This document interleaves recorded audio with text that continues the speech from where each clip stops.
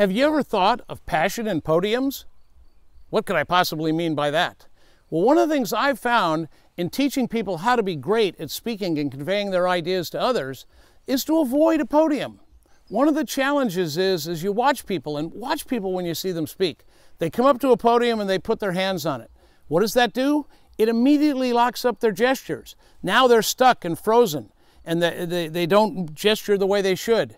The other thing is, it's hiding a portion of their body. Depending how tall they are, some people behind a podium, it can be up here and you just see this head sitting there. Of course, that's an interesting image just by itself.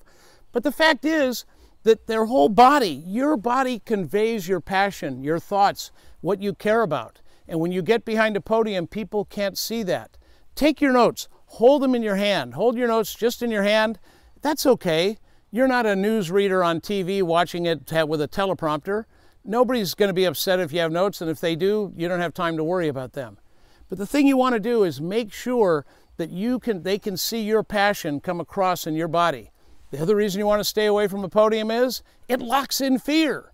It becomes an anchor for fear, and many people have a fear of speaking, and so they step up to a podium, they put their hands on it, and they begin to tremble. Sometimes they hold on to it because that way they figure, nobody will see me shaking if I'm holding onto the podium. But the fact is, it does still come across. If you want to overcome a fear of speaking, just go to nomorestagefright.com.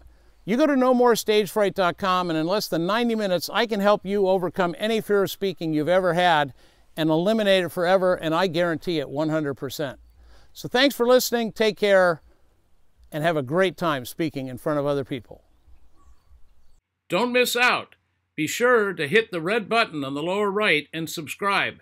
That way, every time we release a video, you'll be aware of it.